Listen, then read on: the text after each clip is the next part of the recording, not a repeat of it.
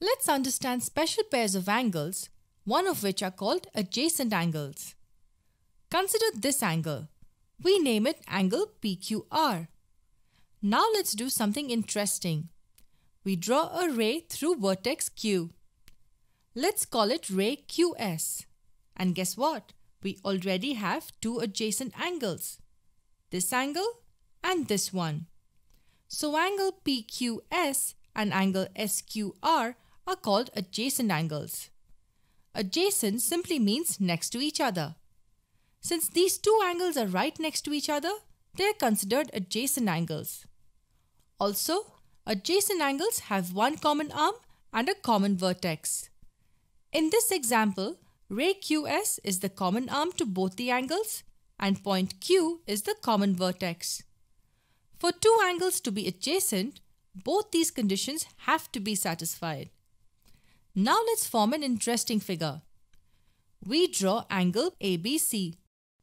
We draw another ray from vertex B and call it ray BD. Now this figure looks similar to the previous figure. Here too, we have two adjacent angles. To make it a bit more interesting, let's draw another ray and call it ray BE. If you can find all the adjacent pair of angles in this figure, it means that your concepts of adjacent angles are clear. Remember, adjacent angles have a common arm and a common vertex. Pause the video for a moment and try to find all the adjacent pairs of angles. Okay, here we go. The first pair of adjacent angles I would notice in the figure would be these two. Angle ABE and angle EBD. You can see that they have a common arm, ray BE, and a common vertex B. The second pair I would have seen is this angle and this angle.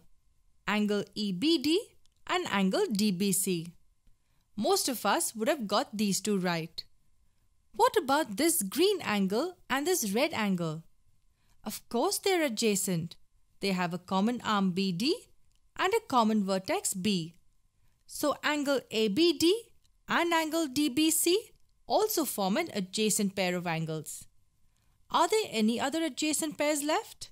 Now look at this red angle and this green angle. Yes, they are adjacent pairs too. They have a common arm BE and a common vertex B. So angle ABE and angle EBC are adjacent angles.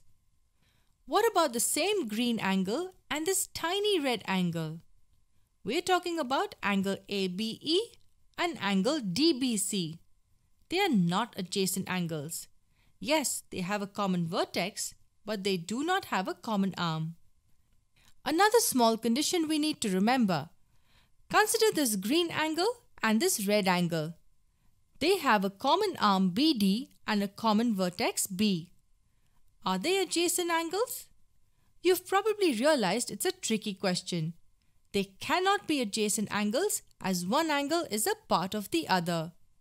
Angle EBD is a part of angle ABD. When we talk about pairs, we talk about different angles.